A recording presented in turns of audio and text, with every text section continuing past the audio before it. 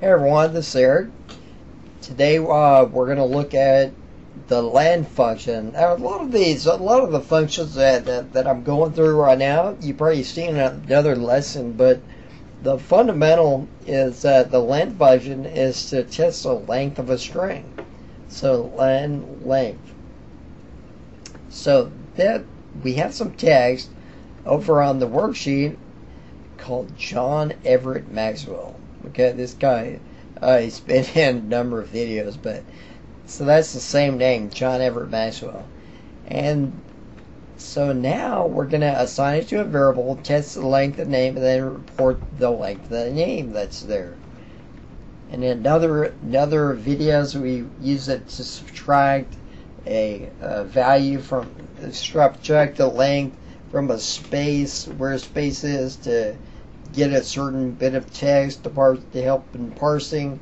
The Len function, it has a lot of uses, and you're going to see that it has a lot of uses. You see, programming has to do with math, and you want to find the total and then subtract the part, and then they go ahead and you're going to get your result.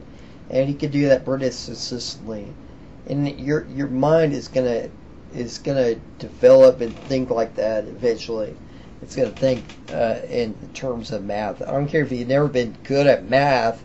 I was never really good at math, but I know that now I can see a lot of those principles really coming to. I need them right now for this, and this is basic math and basic algebra. I mean, you're assigning a value to a variable which is unknown. You don't know what it is, but so you're assigning a value to it.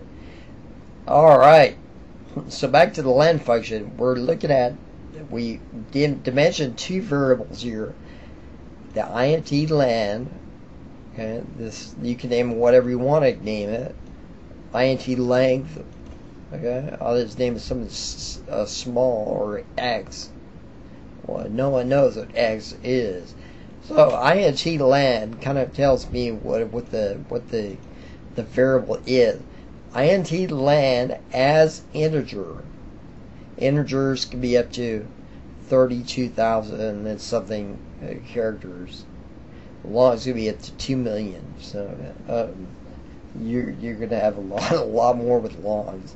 So if you know that your value is going to be that high, or you're going to loop through all the cells in your worksheet, all the rows in your worksheet, assign to a long. But here, my length is kind of small. My name's not that long, so it's going to fit into an integer.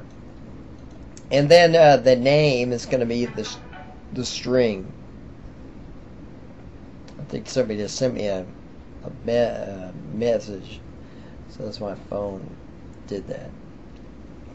So I'm going to press F8 and then go over here and say, okay, well, cell A1, which again is range, so it's my cell. Okay, it's my address, A1. Range is the cell range, the cell address, which is A1. Address, like you have a house, you have a certain number of your house, it's your address. It's where you live.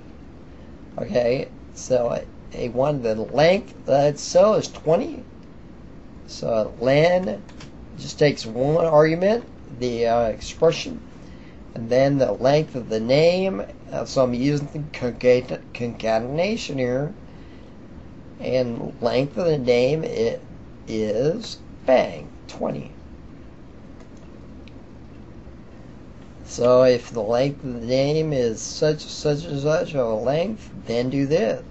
If it's a certain length, then do this.